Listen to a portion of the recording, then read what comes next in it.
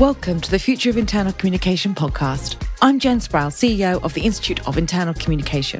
Our organisations continue to face an onslaught of challenges, and the way we work requires dramatic transformation and response. Internal communication is a crucial function that helps organisations achieve lasting change.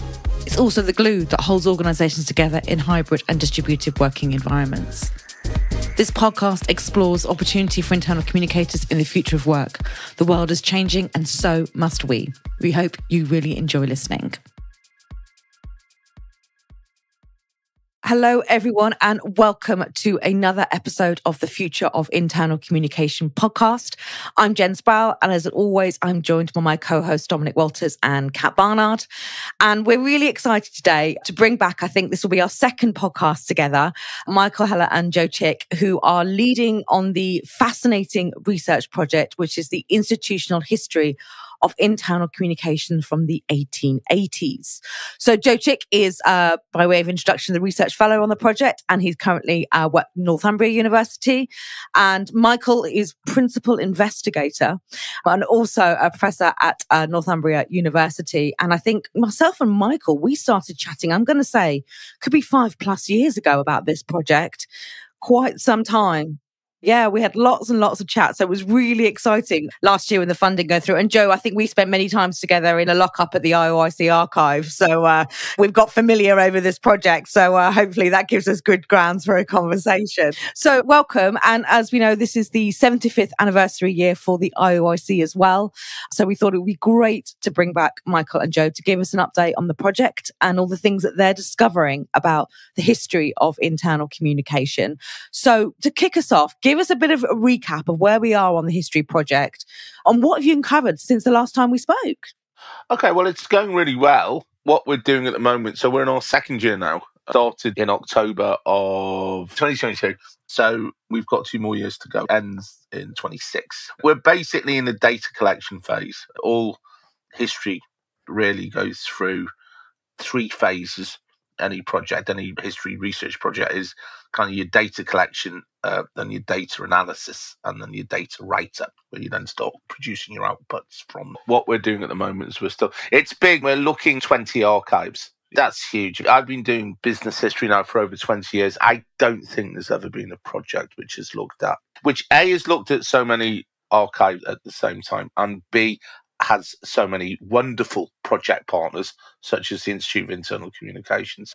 I think what's really unique about this project is the depth, and that's really, really nice. So to use a quite nice technical phrase in history, we talk about diachronic and synchronic. Something is synchronic and diachronic. Diachronic is when you're looking at something in the past. At a certain point in the past, it's a diachronic. If I was to look at the foundation of the British Association of Industrial Editors in 1949, that would be a diachronic piece of analysis, if that makes sense. It's hitting a point. Synchronic is looking at a point in time across the time. So what else was going on in 1949? Does that make sense? Yeah. But also synchronic can also link to the present, I think. What I think is really nice about this project is it combines, as Carlyle, the great 19th century historian, said, combines past and present. History is always a dialogue between the past and the present. Always. That's why it's fascinating. One of our co-investigators, Mick Rowlandson, he wrote in 1993 with Jan Huasso, Professor Mick Rowlandson, he wrote, The History of the Histories of Cadbury. And he got the histories of Cadbury, but he looked at different histories written over different times because there'd been multiple. And of course, those histories change, because the way we look at the past is always different. The past is constantly changing in relation to the present, because the present has different questions of the past. For example, the way we look at the past now, a key theme, and I know the IoIC is big on this, is well-being. You wouldn't have had well-being being looked at of a history of internal communications 30 years ago. Or was it just a different name, or were we looking at it in a different way? Yeah, you would have, actually. That's not true, because Joe and I are writing a big paper on this at the moment, actually. And that is true, to be fair. It would have been called industrial welfare. And that was hugely about well-being. The idea that the past had no concept of well-being is there's a book by a very important, he's like one of the founders of management thought in Britain. It was written in 1923, 24, and it's by Oliver Sheldon. the philosophy of management. And Oliver Sheldon was a manager at Rowntree. And Rowntree was huge, by the way, for developing all internal comms, industrial welfare. And Sheldon went on actually to set up the Institute of Labour Management, which is now the CIPD. So it's not Sheldon, sorry, one of his colleagues, but they were all vitalists. And in the philosophy of management, Sheldon talks about social responsibility. He uses that word, and he talks about employee well-being. And he uses the word employee well, and the responsibility of employers to look after the well-being of their staff. But anyway, hand you over to Joe, because Joe's been doing the bulk of the research. But I think the two things we've done over the last year, which is huge, is we've done huge archival research. I think we've done about 6 or 7 of archives.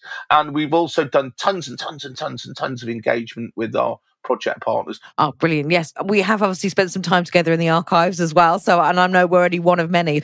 In all the reading that you have done, picking up from Michael, what have you picked up so far? And anything that's really surprised you as well? Yeah, well, I suppose when we spoke to you at the podcast last year, we hadn't got that far of actually doing any research. I guess the organisations we've looked at have been Unilever and Boots and John Lewis and the BBC we've looked at as organisations. But then, as you say, we've also been looking at some of the institutes that have actually helped to shape the practices. Obviously, the IoIC has been one of those, and there's also been the CIPD and the CIPR and the Chartered Institute of Marketing. We had a quick visit to that as well, and I guess the kind of things we've been looking at so far. And I think probably one of the things that has surprised us has been how you see some of these themes that you think are quite modern ones are actually still appearing in some kind of form, and at least those discussions are happening quite a long time back.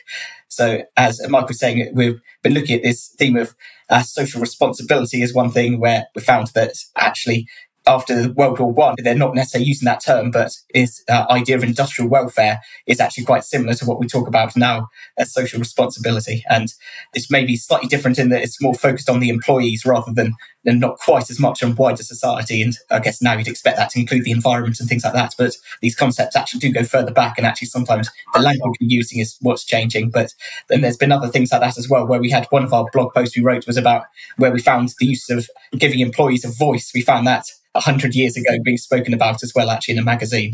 And of course, you tend to think of employee voice as quite a recent idea, but a lot of these things, they exist in some kind of form earlier.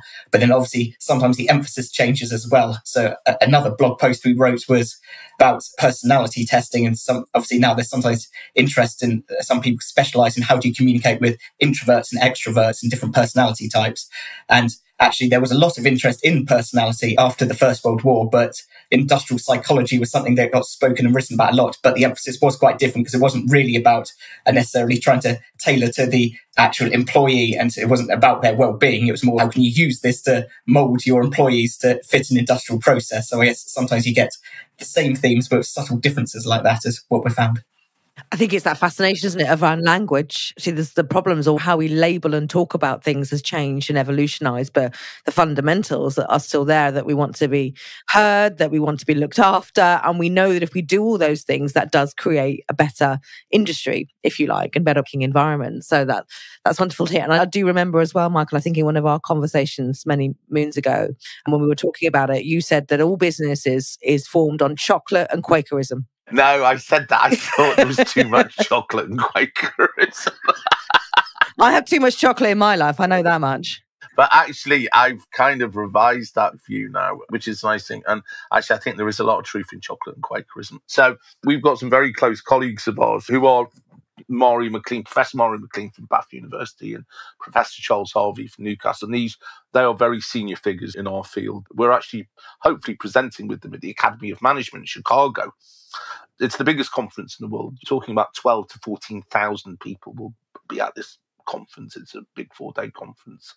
They've done really interesting research, which we're going to be using in our research. We're tapping in at a different angle, but we're doing of what's known as the British management movement in the interwar period. And I think this is a key milestone in the emergence of internal communication. And one of the things that I think history, and particularly business history for practitioners, is really good is that, and this is again what we mean by institutionalization.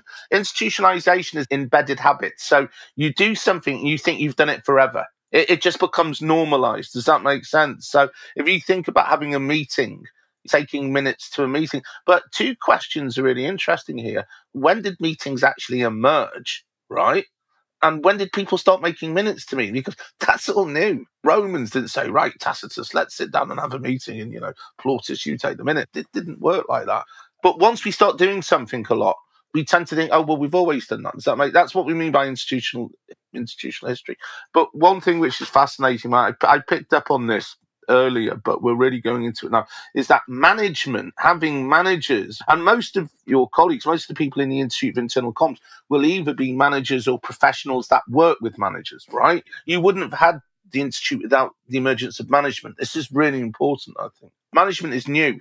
There was no management in the 19th century. It didn't exist. So what you would have is you would have owners. So this is very important in the history of business, is at the end of the 19th century and into war period, you see the separation between ownership and control.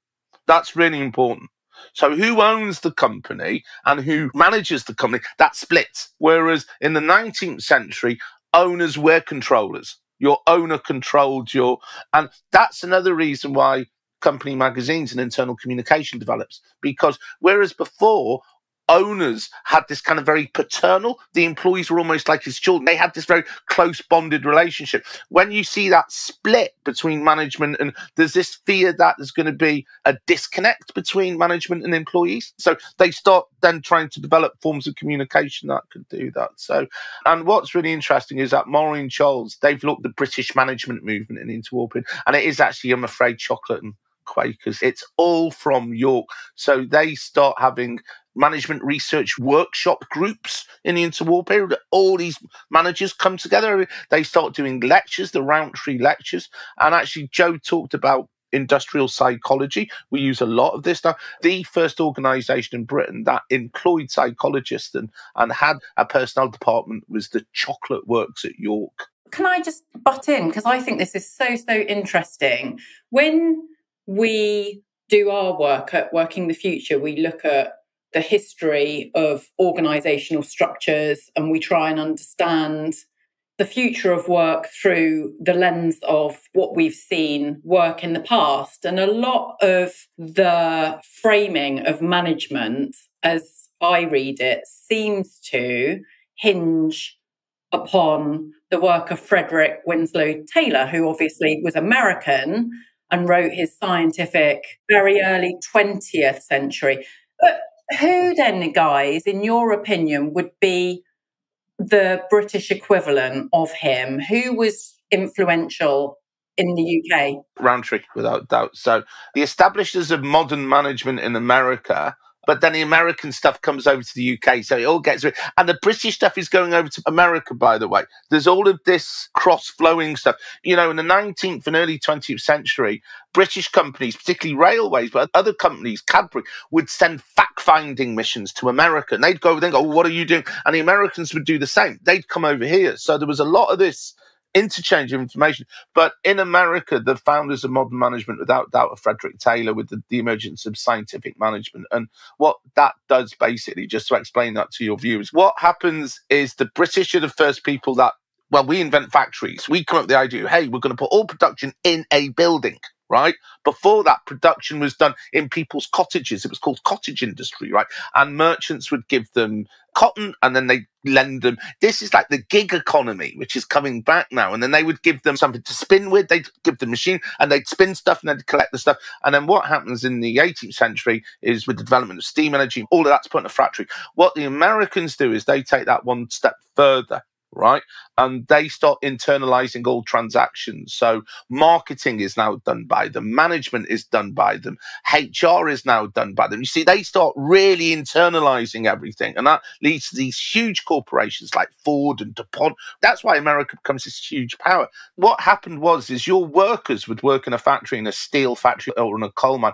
They wouldn't be managed. You would have almost subcontracting. They would come in and they were skilled workers. They'd all done apprenticeships, right? So it's actually the workers were managing other workers, not the owners. So you'd have like a master craftsman come in, working, he wouldn't be managed, and then he would bring in apprentices into the company. Now, what Taylor does is he gets rid of that system.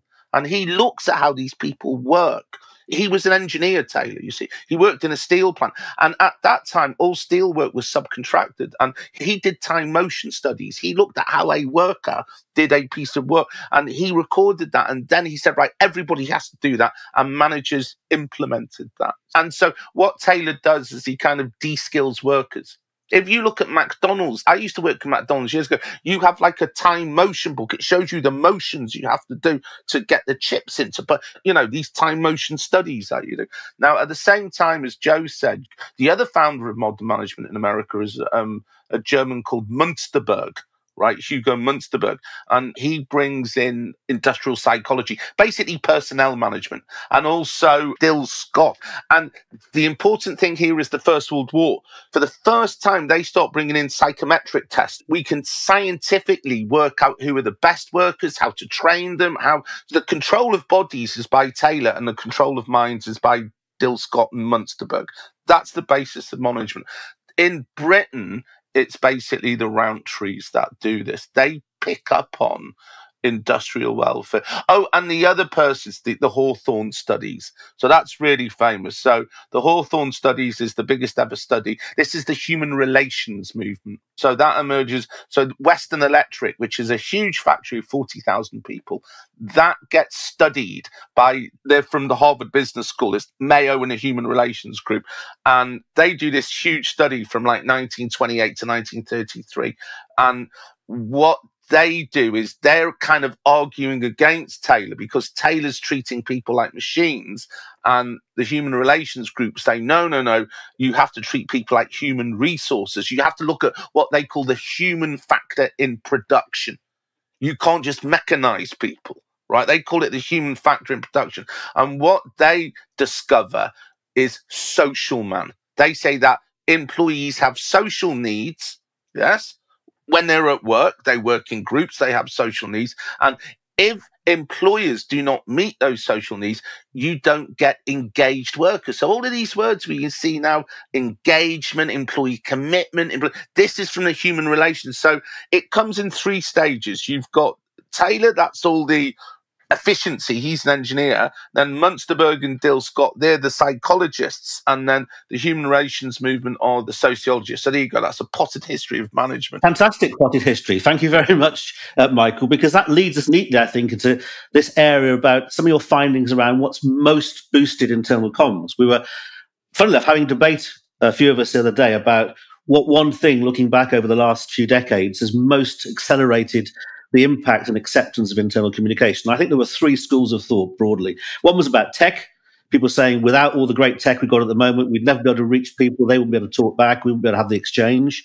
Another one, I think, builds very nicely on what you've just been saying, was around management and leadership. The fact that certainly the last 3 or 4 decades, there's been much more interested in leadership, or it's come to the fore anyway. And the last one, perhaps a bit tongue-in-cheek, someone actually said they thought it was the Profumo scandal of 1963, which many people will know was a great British political scandal. But the reason they mentioned it was it started to erode deference and trust. And that accelerated such that people no longer accepted what their leaders would say. And we've seen that get worse and worse, get more and more, should I say. So those are the 3 different takes on what's accelerated. It's probably a combination of all of them. But going back over your research, what would you say, if you can, what the one thing has been that's most changed the face of internal comms? I think it's 2, because remember what we're doing is we're actually saying that internal comms goes through 2 big phases. We talk about kind of logics. So that sounds technical, but it doesn't. All that means is how it works, how you understand something. What's the logic of, if you think in marketing, obviously Jen's from a marketing background. If you look in the past, marketing had what was called a product-centered logic. It was all about make a good product. And then the role of marketing is just to sell that product. It's called selling and telling. Whereas in the 60s, 70s, that logic shifted to what was called a customer-centric logic, which was, so now you do not begin with the product, you begin with the customer, you understand the needs of the customer, and then you develop a product around that, and then marketing is all about understanding needs, satisfying needs, communicating them, and then developing relationships. internal comms kind of does something very similar. So the problem with that question of what was the most important thing, which of course all your listeners are going to ask, the problem with that is it conceives of internal comms as being static. It's like, that's internal comms, and it just starts here and it goes there. It doesn't. It starts, it goes, it suddenly shudders and changes, it reforms itself, and then it becomes something else. So I would say in the first phase, without doubt, the most important factor was the rise of the large-scale organisation, the growth of these huge organisations. So just to put that into context, the Prudential Insurance Company, when I did research, I think 1870, it had about 1,000 workers.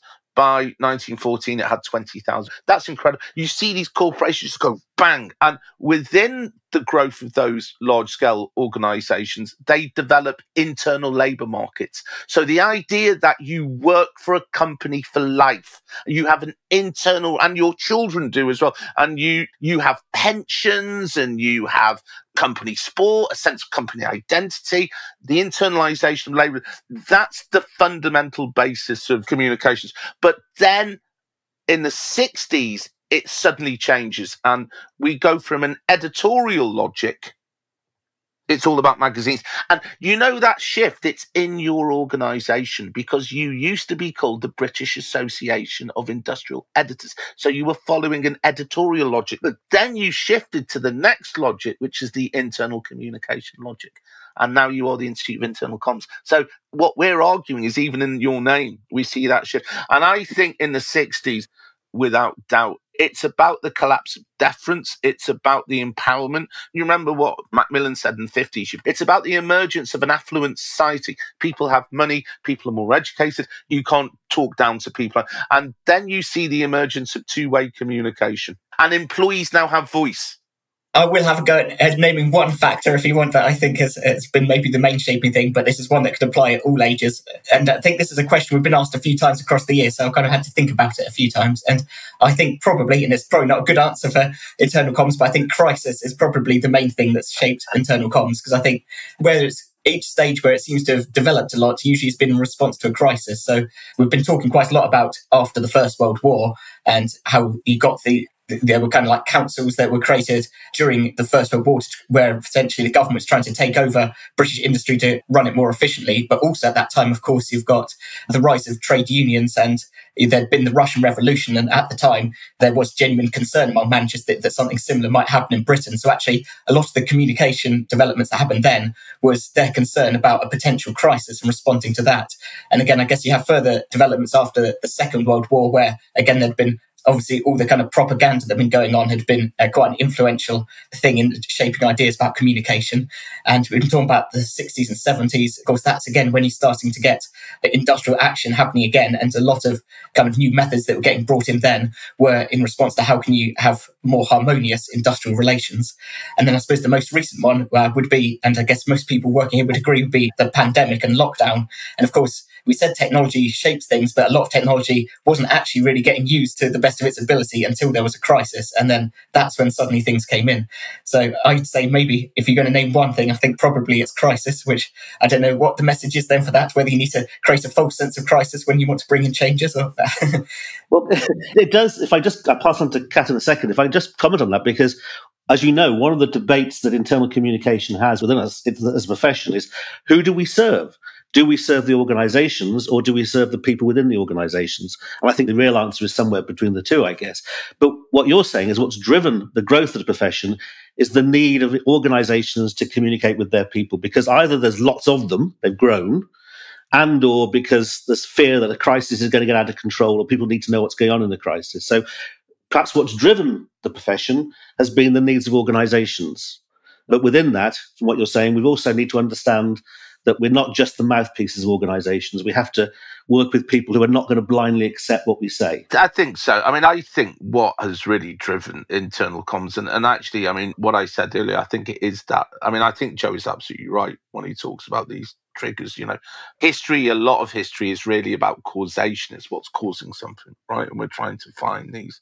I'm sure you remember at school, you know, I say, what caused the Industrial Revolution? What was the cause of the Second World War? And it's true. I mean, a lot of history is about causation. I think Joe's right there. And don't forget one other crisis there in the 60s. When we see that shift in the 60s and 70s, it's, you know, and which is very opposite to today, isn't it, really? Is the inflation of the 60s, the oil crisis, the mass inflation. And that's when you start seeing this word internal communication. You see that shift from magazines, that editorial logic goes, because they realize that you can't use magazines anymore to manage affluent workers who demand a voice back.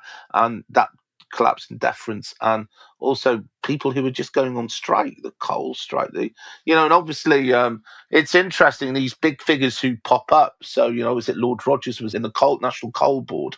He is a huge figure in the 70s, 60s and 70s. And it's fascinating if you look at the shape of magazines. They go from these very kind of glossy things to tabloids. We were in Unilever, you had the Lever Mirror, and again you have the Courier, and they bring in editorial teams. And really a remnant of that still is John Lewis, isn't it? John Lewis still has huge editorial teams with their magazines, and they run them almost independent. The Ariel used to be a good example, where magazines had an independent, and that goes back, Dom, to what you're saying about, is the magazine the mouthpiece of the management, or is it serving the work? You see that. But I think what it is that there is this realization which develops around 1900, which is when the internal communication is the magazine is being developed, and it gets bigger and bigger and bigger, that your employees aren't just capital. They're not just someone who works for you, but there is a growing awareness that employees are strategic resources. And that if you develop your employees better than your competitors, you will have competitive advantage. Does that make sense? And that idea that your workers will be more productive, there'll be lower turnover, they will strike less, they will be more committed. And that discourse in the 1990s and 20s, even now we see it with social media, internal social media, which is really changing as well. Your employees will become ambassadors, brand ambassadors. They will go out and spread the word. This idea that somehow, if you create what was earlier called industrial goodwill, by the way, that used to be its early name, we now call it employee engagement and motivation. And that's why I think companies started ploughing lots of money into, I think before it was caught up in that industrial personnel profession, used to be called the Cinderella profession.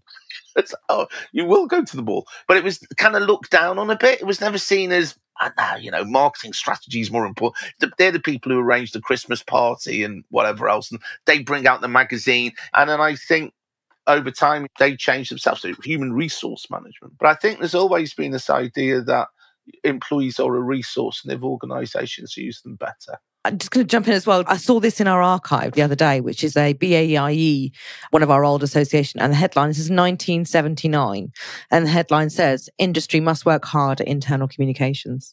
Just thought it was the first time I'd seen it said in that way. So I just thought, relates so much to what you're saying. It's incredible. It really does. And I think the government was part of that. I mean, I'm sure a lot of your listeners, we were watching The Crown again last night, it's in its last series, really. And I think what that has done very well is kind of show Prince Philip.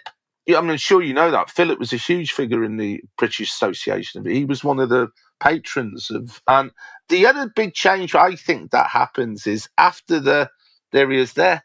That's in our magazine, the company and the individual. So what you have after the Second World War, and you still have that, is obviously the MacLeod report is a classic, is the government gets involved in it. The government starts saying to business, you need to have better relationships with your workers. So after the war, it's about productivity. There's a huge balance of payments crisis because we owe so much money to the Americans for war. So there's a huge emphasis on productivity, and the government gets involved with this in internal communications. And then obviously in the 70s, it's about getting rid of strike action. Then in the 90s, 2000s, it's about engagement and so forth. So I think that's really interesting as well. How internal comms has become politicized. That I think is interesting.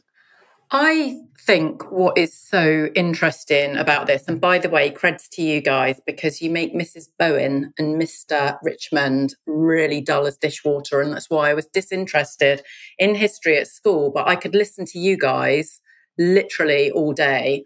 But I think what is so interesting when I think about the past, present, and future of internal communication is Joe's point about crisis as a driver of change in the way that we communicate internally. Because yes, the pandemic was another crisis point, but since the pandemic, we seem to be bearing witness to somewhat of a mass unravelling. So some examples that I could include there, obviously, Russia's invasion of Ukraine, disruption of previously assumed secured international supply chains, the escalating climate crisis, cost of living crisis, which is obviously to do with those international supply chains and failing crops due to climate change, all of these kind of interconnections and convergences. And what we're seeing now in real time is a rise of employee activism, so a willingness to call out perceived inaction or inappropriate action by business leaders. There was an article in, I think, The Guardian just before Christmas about students on university campuses boycotting one of the major UK banks for its continued financing of fossil fuel industries. There was also an article produced by the BBC about the rise of climate quitting, where young adults are just walking out of organisations that they perceive to be not taking a forceful enough stand on climate, carbon emission reductions, and so on. And I think all of these things are bubbling under. So I think we are arriving at another, the crisis that was 2020 and the outbreak of the pandemic is transitioning into what the World Economic Forum has called a polycrisis or a permacrisis. I think we're hearing those turns of phrase become more prevalent in mainstream discourse. So I think the shape and nature of internal comms is going to change again. And when I'm listening to you guys about the history, all of a sudden, like lots of light bulbs are going off in my brain. And I can see on both of your faces, you're so animated when you speak about what you have discovered. So my question would be to each of you, at a personal level, what has been your most fascinating discovery in the last 15, 18 months? Maybe too hard a question because there's been so many. Do you want to start, actually, Michael? That's a good question. This sounds a bit rubbish, but it kind of goes back to what Joe was saying about continuities rather than breaks. So things that we thought were new have kind of been a lot older than what we thought, if that makes sense. And I think that's something very reassuring. I was amazed when we were looking at this emergence of this kind of social responsibility. We knew it was there before, but it really came when we were particularly at Boots, at Unilever, and some of the stuff Joe's done, more research in the Industrial Welfare Society. And also one other thing, and we kind of touched on this, is the marketing. We tend to think of internal comms going into market in the 80s and 90s. We've spoken to Mark Wright, for example. He spoke about sheep dipping in there, where they kind of dip workers in, what was his name, Ollie, in the 80s, that corporate identity. There was all of these big changes going on. We've actually found that that's been happening earlier on. The companies, they weren't doing it as extreme, but they were using internal comms to market with. So, but one thing I know, and I know this from when I was commissioned to write the history of the University of Westminster, when it went Regent Street. One thing that we found, and I think that is really interesting when you look at what's called the longue durée of history. You look at history over a long period. What you actually see is, and that's the weird thing about history, it's a combination of stability and change at the same time.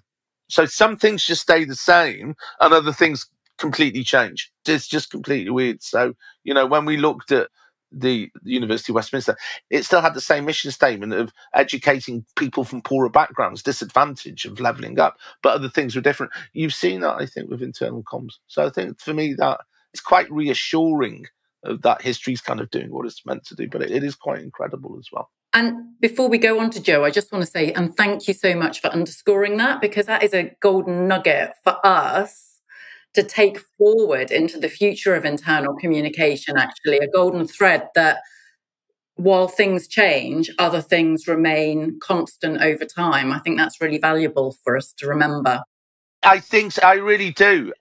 Just become a professor of business history now, and it's nice, that key turning point of your career to reflect and look back. I started doing research in 96, it's 27, 28 years of research there and looking at archives and writing. I've written about 30 articles, books, chapters, where there's a lot of stuff that I've actually produced over that period. And it's funny that the more you do something, you start. There's that lovely line in the Bible where Paul says, what was it? First I see through a glass darkly, but now I see through a glass clearly. History, some things start clarifying, if that makes sense. But I think that's important for organisations, because one thing I've seen in a lot is Joe talks about crises, and he's right. The history of business has been a history of crisis, continuous crisis, and having to react to that. But I think businesses need to be very careful, because sometimes you don't want to throw away the baby with the bathwater. You don't want to throw everything out. Some things they have to continue and other things have to change. Good management should be about continuity and change, not about change. And particularly not about change for the sake of change, which we see in a lot of And then, of course, a lot of employees go through kind of change fatigue, don't they? Where organisations are constantly trying to reinvent themselves.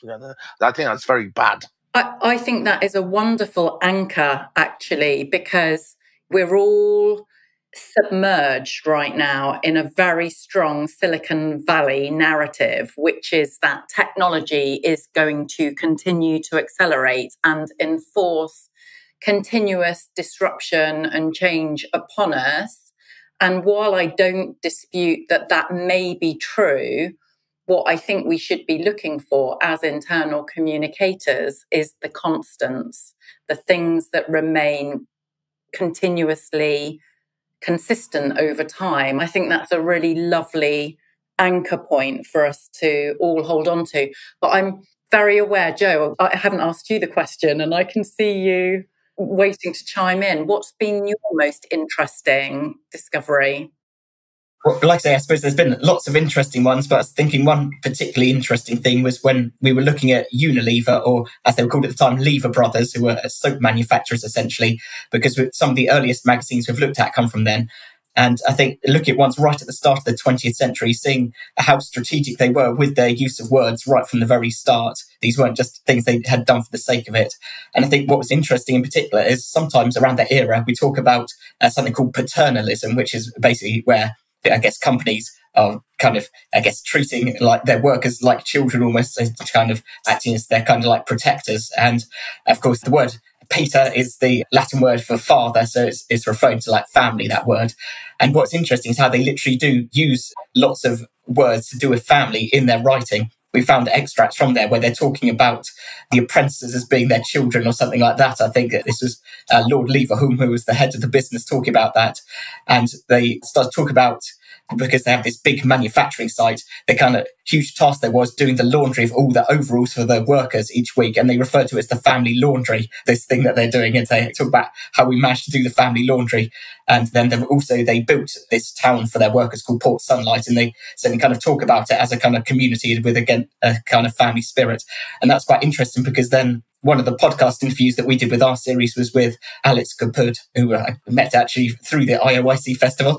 And it was interesting because he did a PhD on anthropology, and his kind of special kind of thing is like the rhetoric of family. So he has then been looking at it in modern day organisations. And one of the interesting things he said about its use in modern day organisations is that in a way it can be slightly predatory kind of using that language, because it breaks down boundaries between employers and employees by making it sound like you're all a kind of happy family when you're not necessarily. And I thought it was particularly interesting seeing kind of a lot of the same strategic language being used right at the start of the 20th century in the earliest magazines that we'd looked at, and that the same kind of thing sometimes gets used in a strategic way today. So interesting. Thank you. And it is just brings back that point around language and what we say and how we say it and how we use it. How intentional perhaps, with around it and what we're trying to get out of it. And I think I see many modern day debates over the word family being used in business, and it can have definitely some negative reactions as well as that. But also as well, I think one of the things we've spoken about as well is how more brands actually, particularly those older ones, are tapping into their own heritage to drive that sense of identity in today. You know, we've seen that quite a lot, how the brands use their heritage to drive that sense of culture and identity and language and standing out. And that's something that's certainly being, I see more featured of, certainly the entries. Yeah, and I'm really glad you brought that up, Jen, because actually we haven't really spoken much about this now or in the other podcast, but we're doing a lot.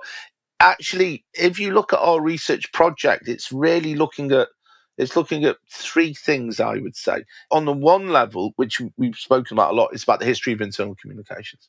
And that's probably the basis. But on the other level, it's also talking about the professionalisation of internal comms. So how internal comms has professionalised throughout its history. It's a history, and I think that was missing in the past.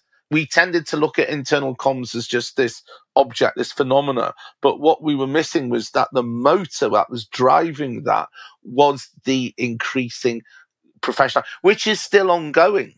It's not like, oh, it happened and then everybody professionalized, everyone was happy, and then they kept pushing her up the hill. It hasn't. That process of professionalization is ongoing, and that's fascinating. But the third thing we looked at, and Joe's actually writing a really good paper on this. He's written something, and we're really proud. This is our first although Joe has written tons of stuff, our first academic paper, and we're actually going to hopefully present it in Chicago. So we'll be mentioning you guys in Chicago at this huge conference, the biggest management conference in the world, the Academy of Management. And that's looking at what's called rhetorical history.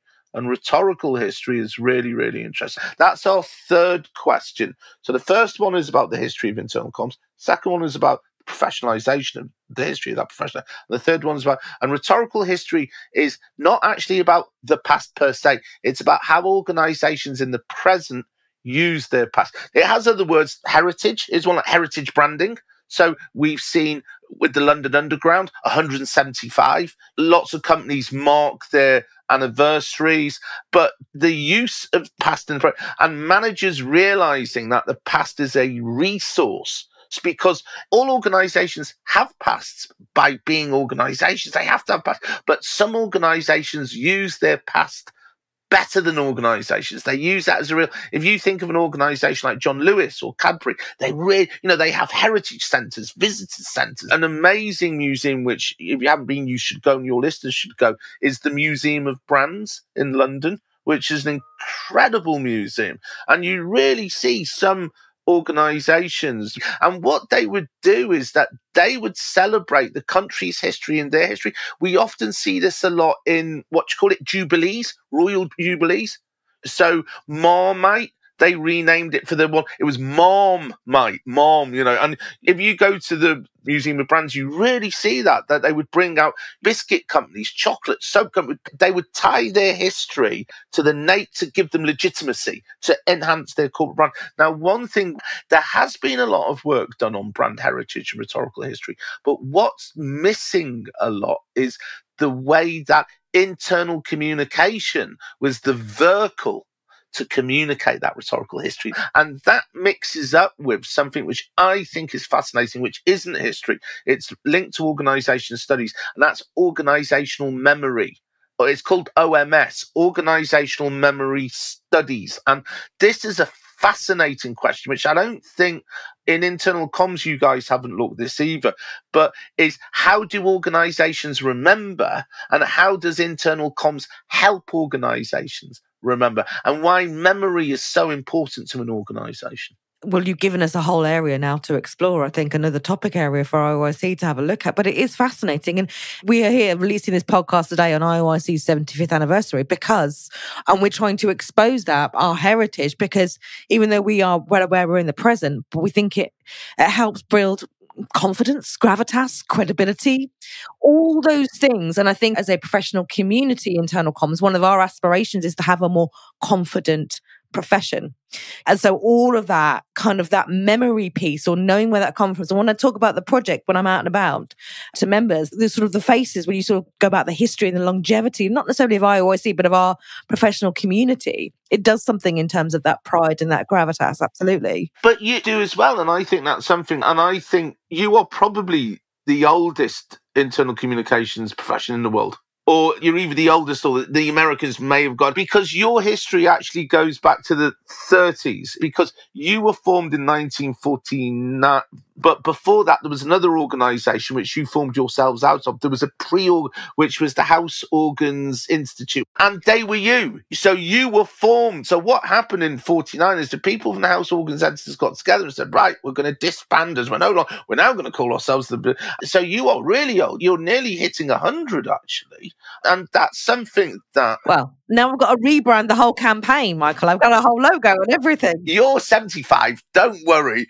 They're not the same organisation. You were grounded in those members of that organisation. It's not like they just changed their name. They came and they created a much bigger organisation. And actually, if you look at the House Organ Editors Institute, what's important about them is they were mainly concerned with customer magazines.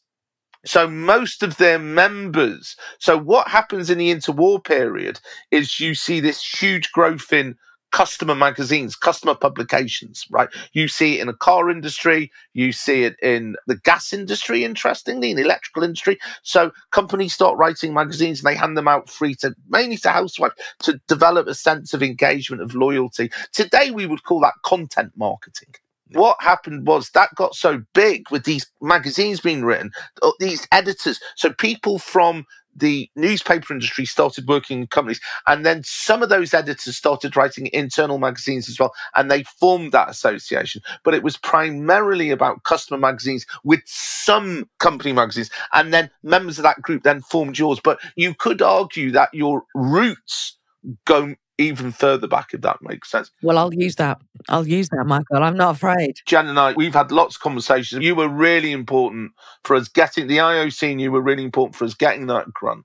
Really. And one of the things that we kind of emphasised was you're a really old organisation. And it's not a critique of your members, who were wonderful, but there's a lack of awareness of that heritage. Absolutely. And hopefully we can do more of that. So with the heritage in mind, if we could have just your thoughts on this next question. So we've got all of this, and with the thought of stability and change and all the things that we've spoken about, where do you think internal comms will head next? Joe, can I come to you? Have you had any thoughts about where you think we're going to go next? What's going to keep being stable, or is it what's going to change? Well, I suppose the thing that everyone's talking about at the moment is AI, obviously. And we've been writing an article for Voice magazine, in fact, that will be coming out later this year on the impact that new technologies had. And in that, we've kind of then looked at the past and when new technologies come in. And one of the things we found with that is that actually quite often there's a big rush to introduce the new technology and lost thought, like, how can we use this? And sometimes it doesn't get used very well at first because people are using it for the sake of it. And some of those actual kind of fundamental principles of good communication that don't actually change then end up actually getting overlooked and forgotten about for the sake of trying to use new technology. So I think with so much new technology coming on now, that's going to be one of the challenges, really. So I guess the people are going to have to be thinking, how can we actually use this in a strategic way that actually helps those kind of principles of good communication? And so I think the new technology will be important because there's always something that can be gained from these, but trying to understand exactly what it is and how that supports all the things we already know about communication actually, so that it's building on those rather than forgetting about them and using things just for the sake of it. No, Joe, it comes back to human relations. Technology it can help support us, but it doesn't do human relations and those things, those language and those words and all the heritage and history that we've spoken about. That's really important. But how can it help support what we're trying to do, not hinder it? And it is that judgment of how those two. I know, Michael, have you got any thoughts about where you think IC will head next? Yeah, I mean, it's interesting because I've picked this up really from engaging with you guys, and I really love that. I think academics have to come out of their ivory towers. You know, if we want to be serious about business research, we have to engage with business. It's as simple as that. We can't just sit in an office and say, well, this is what's happening, it's a strategy. And so got to be in a constant dialogue. One thing that I've picked up from you guys, and also we went to a very good conference from Simply Communicate also, we were picking up, it was there as well, is this idea of a shift from internal comm professionals as creators of content to curators of content. And that's come up in the podcast as well. I really think that's what the shift is. And in 2004, there was a mind-blowing article that was published in Marketing by Vargo and Lush. It really was what we would call one of these discourse changed. And it was written by two scholars called, I think that article is now the most cited article. I think it's been cited about 60,000 times or so. And it's called Service Dominant Logic. Service Dominant Logic. And they said that marketing had shifted to a service dominant logic. And their argument was that marketing is fundamentally about creating services for people. So even a car is not a car. It's not a product. It's just something which provides a service of getting you from A to B, right? Everything now is shifted to this service dominant logic. So that was their big idea. But within that, they came out with another idea, which has probably become bigger, is the concept of co-creation. And so what they said was that if you think about this, historically, marketing has been about producers and consumers, right? And about how producers can control consumers, get more consumers, get loyalty and sell them products and blah, blah, blah. And that's very similar in internal comms. Dom was talking before about this kind of semi-tension about this question. Is it about the organization, the management, or is it about the consumers, the employees? Where does the balance lie? Now, what happened was there was that shift, and it was like, no, it's about the customers, but the organizations produce the products and the customers still consume the products. That's always been the case. What they're saying now is that has changed, and products are now being co-created. And what happens now is it's no longer about a business to a customer. It's about networks of customers with social media. They're all networked together and they're all creating content. And so what happens is the business and the customers create value together by their co-creation. I think that's happening in internal comms. And I think that process will just get bigger and bigger and bigger and bigger. I think that's the future. So it is curation and it's co-creation. And I just want to chime in on that. I think that has just, again, sparked a whole bunch of light bulbs for me, but almost to that point. And I think it is featured in maybe some literature that was created by Eric Ries, who wrote The Lean Startup. But definitely there is a story in one of his books about, I'm sure it was Dropbox. Dropbox, when it first set up, could not get funding. It really struggled to get funding. If it wasn't Dropbox, forgive me, Dropbox, but they couldn't get funding and they had to carry on a skeleton budget. And they invited early adopter users to help them shape and hone the products. And they entered into this active engagement with these early adopters who were almost like their beta tester community, and effectively got to a critical mass where all of a sudden, not only had they honed the product offering, but they also had this kind of entourage, this big following, whereby suddenly the VC funders turned around and went, oh my God, actually, there's something really credible about what's going on here. And so that story's been told as a kind of prototype example of lean and agile product development in early phase startups in the software arena. And this interaction between the organization and voluntary engagement with these early adopters to shape and hone is a really strong example of organizational agility and motion. So I really like the fact that you've then tied that back into what internal comms could be if minded to be. I do think so. And I think that going back to what I was talking about before, about this concept of history as a process, continuity and change, which is happening at the same time.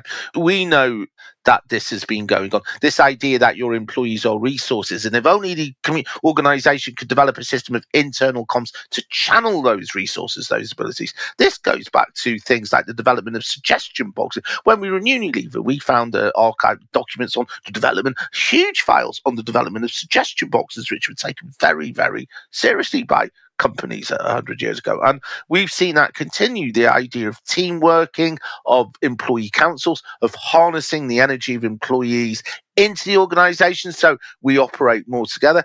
That's been going on for a long time and it's continuing. And I think this concept of internal comms as a way to access the energy, to make your companies more creative, more engaged, more productive, more brilliant, and then this idea now that what social media has done, what Web 2.0 has done, that it's enabled employees now. Because you see, the problem was before, even though there was a realization of that, the technology wasn't there. The internal comms people still produced the content and the employees still read it. You had a few things like John Lewis, and the employee letters were important. Right? And we know from our research that the most read in the past part of the company magazine was always the letters. They loved the letters, right?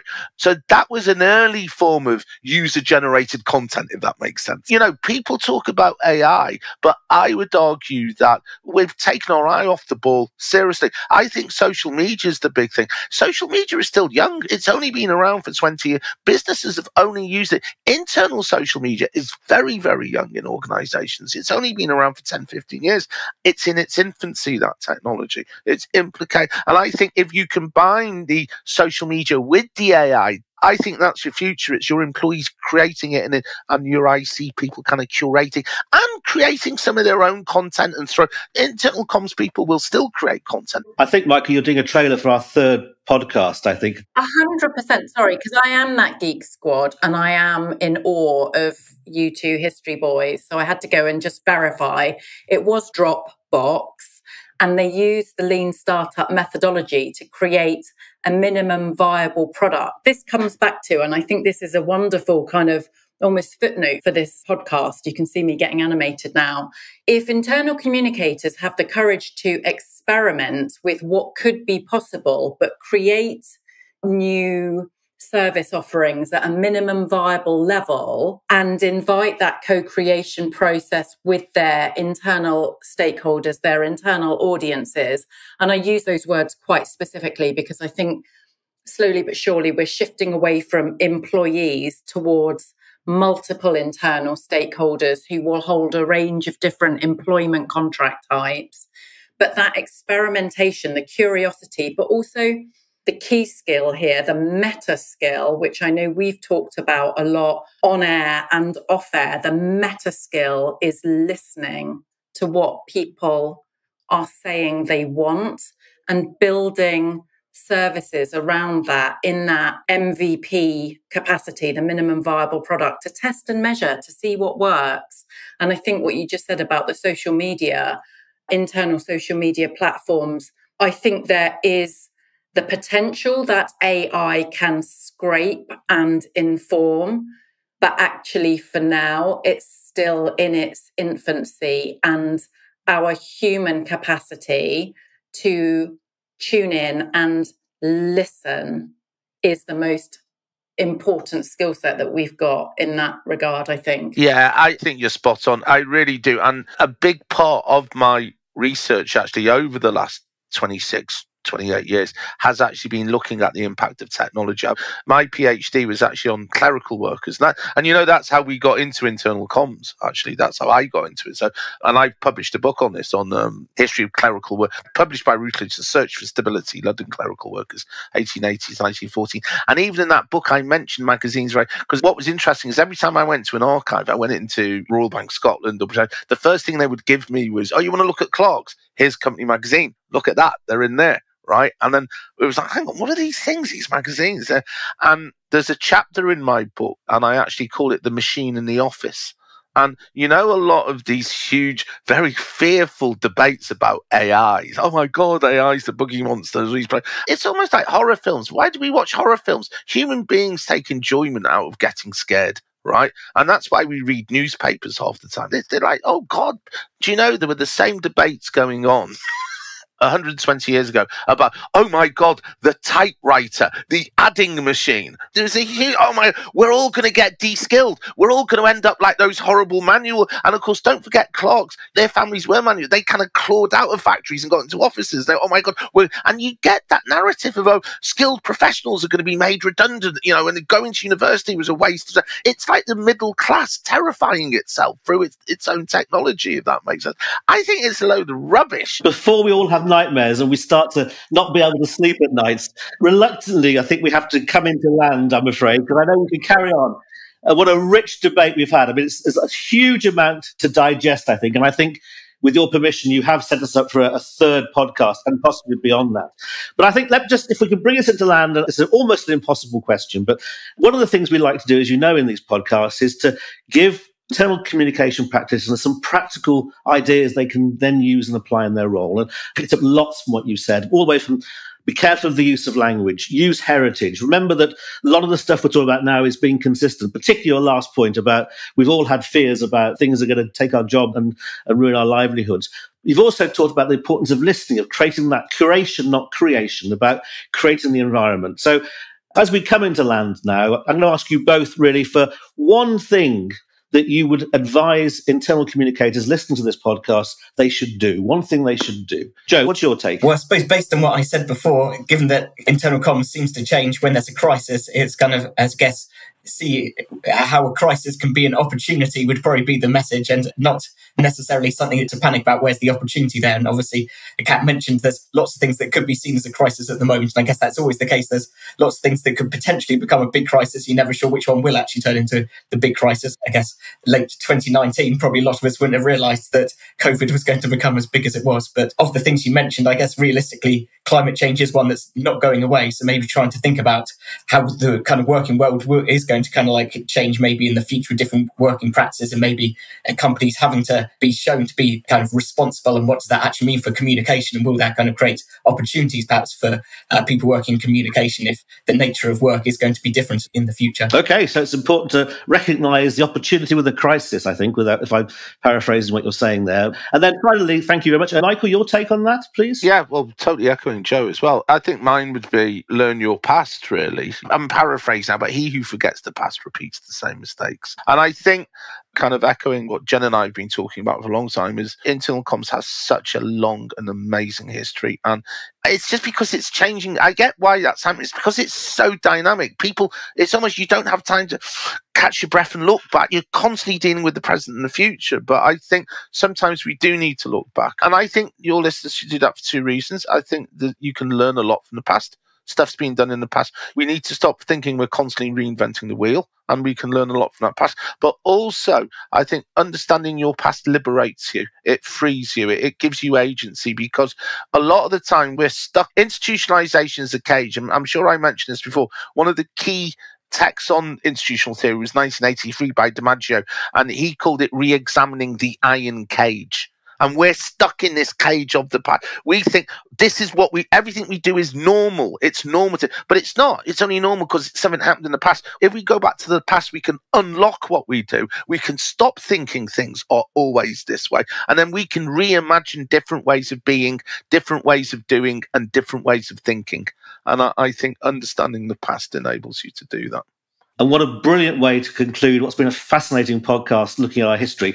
Joe, Michael, we'd love to talk to you again a little bit later on into your research when you're coming to that, I think, that final stage of analysis. We look forward to that very much. But for now, thank you very much indeed for joining us. Yeah, thank you. Thank you.